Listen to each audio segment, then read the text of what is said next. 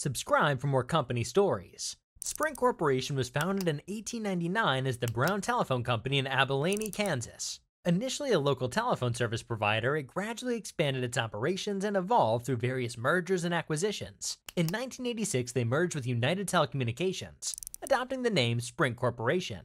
Sprint became a major player in the telecommunications industry in the late 1990s and early 2000s, which also led them into the internet business. One of the most notable moments in Sprint's history occurred in 2005 when it merged with Nextel, aiming to combine their resources for a stronger position in the wireless market. However, the integration posed challenges, and Sprint struggled to combine the technologies of the two companies. Following this, in 2013, Japanese telecommunications company SoftBank acquired a majority stake in the company. Afterwards, attempts were made to revitalize Sprint's market presence, but intense competition led to a merger with T-Mobile in 2020. This merger marked the end of Sprint as an independent entity, and its legacy became part of the broader narrative of the ever-evolving telecommunications landscape.